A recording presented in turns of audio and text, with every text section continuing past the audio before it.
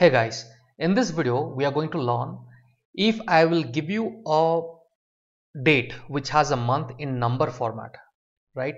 For example, January, it is written 01 and I'm asking you, can you convert that to month format? That means JAN, right?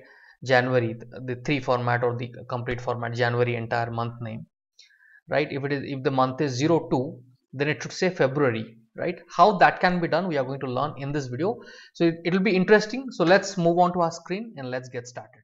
Hey guys, so for this, first of all, let's open command prompt. Okay, we have to see a couple of things. So when you type date, how it is coming, look at it. It is coming this way, right? THU Thursday 12/01/2022, and here, because today's month is December, so 12 is this is the one which is the month, represents the month in the date format. Okay, now for this, just to make it easy, because we need the index number, what I have done, I have written everything on the top including the space, and here I have written the index numbers or the position numbers I have written. Okay, so the first one will start with 0, 1, 2, 3, 4, like that it will continue. So our main aim is to fetch this one and then convert that to the month name. That is the goal. Okay, so here the position number is 4 and we need these 2 characters. So in the previous video I have taught in detail, so let's start writing it. I'll say echo of, and then I will say set m. M stands for month. You can take any variable, a, b, c, d, you can write. So m, and then I will say percentage date. Okay, percentage date, and then I'll use a colon mark and then tilde symbol. All this I've explained what is this. Okay, the format. So our starting position will be 4. Please do watch the previous video in case you have not. Okay, in case you are not aware what is this tilde symbol, what is this 4, I have already explained. So 4 is the starting position, comma, how many number of characters you need. So I need 2 characters, and then I'm going to hit on the percentage symbol and I'm done. So now if I say echo percentage m percentage, what would happen? I will simply get the month number I will get. Okay, so we are half done, we are not yet started what we need. So now if I save this and double click on the file, you can see the output has come as 12.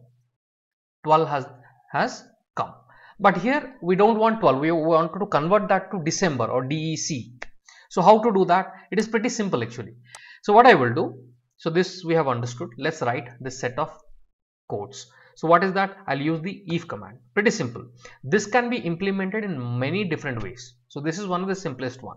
So I will say if percentage m percentage, if the value of m equals to 1, then I would like to set m equals to Jan. You can write January, February. So like that we have to repeat. So let me copy this.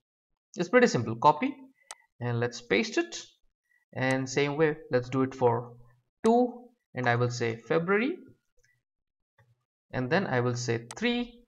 Likewise we will continue it for all the months. Okay, February, then March. So let me continue it for all the months quickly.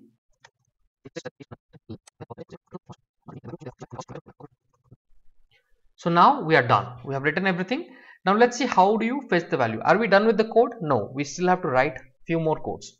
What is that? Pretty simple one. I need to echo it, right? So I will say echo, and then I am going to say percentage m percentage. This is going to give me the proper name of that value. If it is 12, it should show me December.